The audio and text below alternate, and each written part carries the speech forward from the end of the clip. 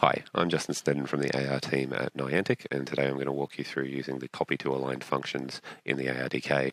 We use these functions in order to take the output from our machine learning model for the semantics or the depth and correctly orientate them to the screen that you're using for any of your devices. These particular functions all work on the CPU side. If you are working on a game that requires a lot of performance, you should be doing this in a shader, and we have another tutorial that explains how to do it with a shader using a transform. But for this version, it's the quick and easy one, and what we'll do is it's all one script, and we can put the output directly into a Unity native raw image, which makes it very easy to demonstrate. So let's get going. The first thing you want to do is create a folder. So we'll just make a new folder. We'll just call this CopyToAligned. And in here, we'll just add scene. So we just want a new scene.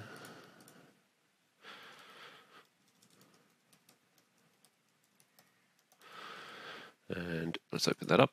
And first of all, I'm assuming that you have a working project. Like for many of these, you've already imported ARDK, you've pulled in the examples, you've set your project up to run, and you've tested that it works on a device. If you haven't done those things, go back and look at the Getting Started tutorial, and that'll walk you through how to get to this point. But from here, I'm just assuming everything's already working, so we can just jump in and get going. So the first thing that we want to do is just set up our camera and add a few scripts to it so that we have a working AR session. So the first thing we'll do is we'll just set this to a solid color and make the background black because we don't need a skybox in this case. We want to change the coloring mask to not show the mock world. If you haven't got that in your layers, just add it. So you can just go into your into your layers here and say add, and just add it. In my case, it's already there. So the camera is now set up.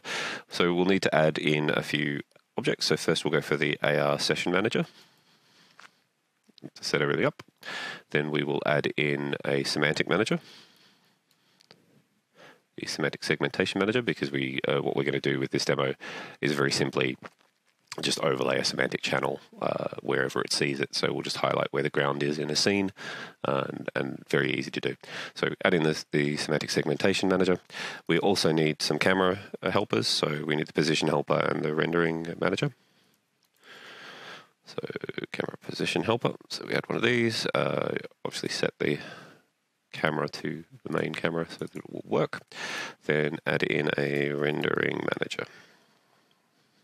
AR rendering manager. So now you've got basically everything in the scene that you need to start an AR session and make sure that your devices are aligned and moving around.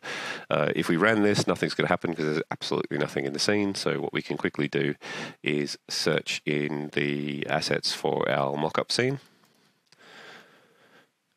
which is just here. It's just a little room that we use in all of our demos, and we drop that in. That means that we have something in the camera so that when we run it, we actually see something. So if I hit go on this, I should just see the room over here. So yep, there we go, and we can move around.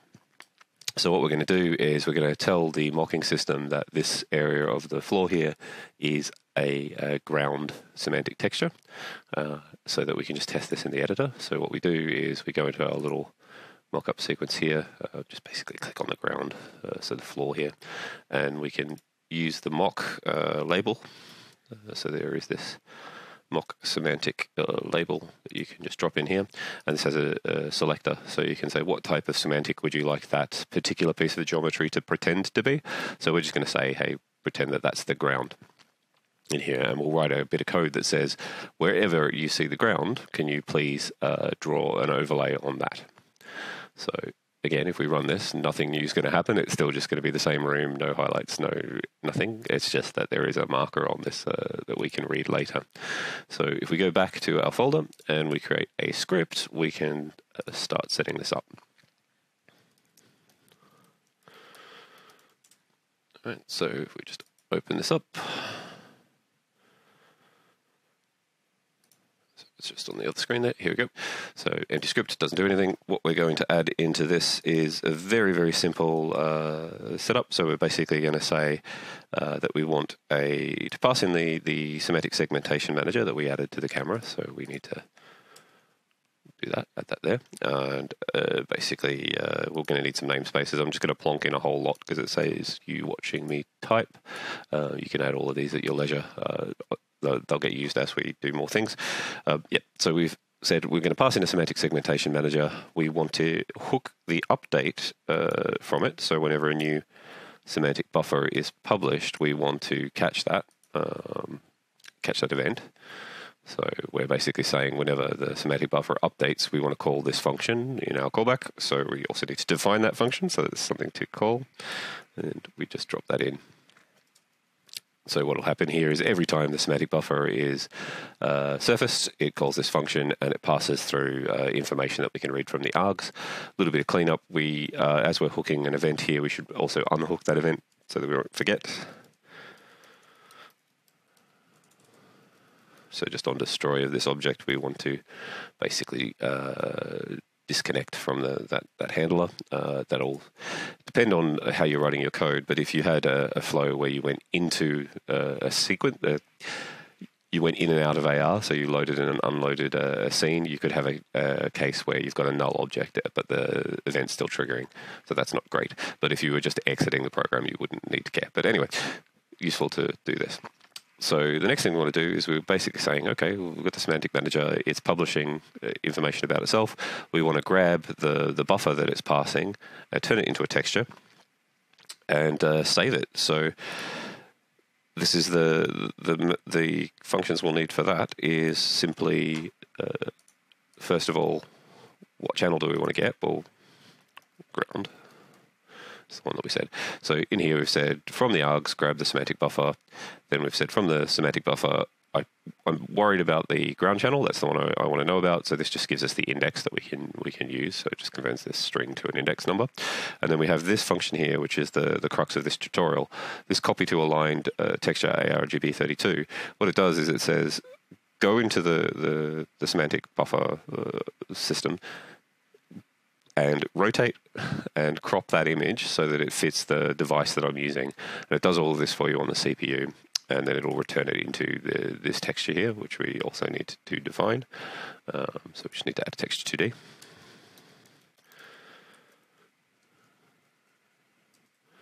Right, so there we've got all this hooked up now. So basically every time that this triggers, you will get a semantic buffer returned.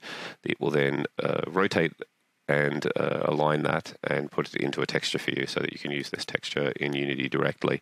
So as I said, we just want to display it on the screen. The easiest way to do that is we can just put it into like a raw image overlay. So if we just add a variable to pass that in, so if we just say, hey, I'm going to pass this into this raw image here, and then what we'll do is we'll just put our texture directly into that, because it should be all lined up and work. So if we didn't use this function and we just tried to actually use the raw data from the buffer, what you'll still get an image on the screen. It'll just be sort of 90 degrees rotated and stretched, so it'll just look wrong. So that this function fixes all of that for you. And as I said before, this is all CPU side, so it's not the most performant way to do it, but it is the quickest and easiest way to do it first without you having to learn a bunch of shaders if that's not what you want to do first off. Anyway, so there's our code. It's all set up. So save this. Let's go back to Unity. And here, just give it a second to compile. Hopefully I've got everything correct. The next thing we need to do is add this script to our scene so that it actually runs. So if we go to the main camera again where everything else is, and we just drop this script in so that it actually triggers, and then hook it up so that we know where the semantic manager is and that we know where our raw image is. We actually haven't added a raw image to the scene yet, so let's do that. In here we basically just need a raw image overlay, so you go to UI and raw image, which creates this. Now it's a teeny tiny square here, which is not what we want. We want to stretch this across the whole screen, and you have to make sure to clear out all the offsets here for that to work as well. So now what we've got is a raw image that is across the whole screen, and it's white, and we can pass the output from the buffer directly into this and it'll draw. So what it should do is just show this room, but where the floor is, it should be white, because that's what we're telling the script to do. So if we then go back to our script here and just pass in that raw image that we just made, and save everything and then run, we should be good to go. And there you have it. So now you've got the floor, which we marked up, and that is being all highlighted.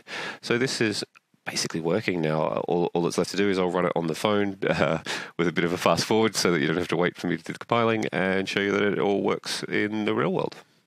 Okay, so that's running now, and hopefully it'll all work. And as you can see, there you go, it's detecting the ground and masking that out in the room here. So that's the end of the tutorial. The main thing to keep in mind is, as I said, this is the unoptimized way to do this, but it is the easiest way to do it. So when you get a little bit more advanced in ARDK, it's worth looking at the shader version of this same tutorial. But I hope you enjoyed this and have fun playing with ARDK.